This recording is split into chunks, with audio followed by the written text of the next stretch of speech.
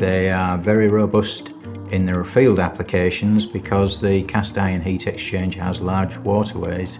It can cope with a lot of system debris which may be floating around the rest of the system. This is a very good application for refurbishments on older buildings, for example. This is why the Purewell Variheat has been very well received in the field. The Purewell Variheat heat exchanger is made of two different parts. So the primary heat exchanger is cast iron, and that's where the flue gases initially run through, and that's where the major part of the heat transfer takes place. Closely coupled to the cast iron heat exchanger is a copper and aluminium secondary heat exchanger. The flue gases run through a diffusion plate into the secondary heat exchanger, and because the flue gases are quite cool at this point, that's where the major part of the condensing happens. The combination of the two heat exchangers, that's what gives it the Purewell Variheat its overall efficiency. Stainless steel and aluminium and copper and cast iron, they all have very different coefficients of heat transfer. Another big factor is you would use different manufacturing processes for different materials.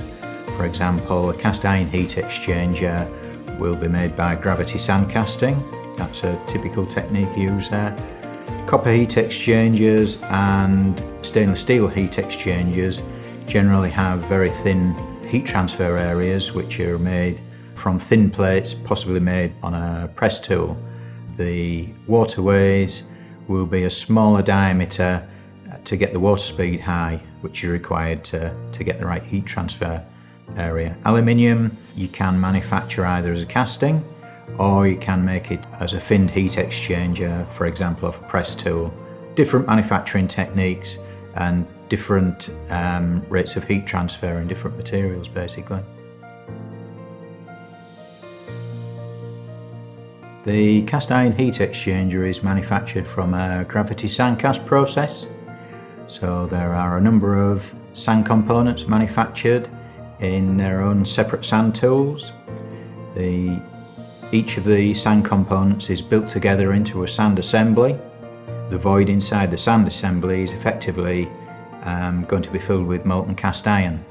The molten cast iron is poured at approximately 1400 degrees C. That is then allowed to cool. After a period of time cooling, the outer sand is knocked off, and then all the secondary processing operations can take place. For example, machining and core plugging and pressure testing.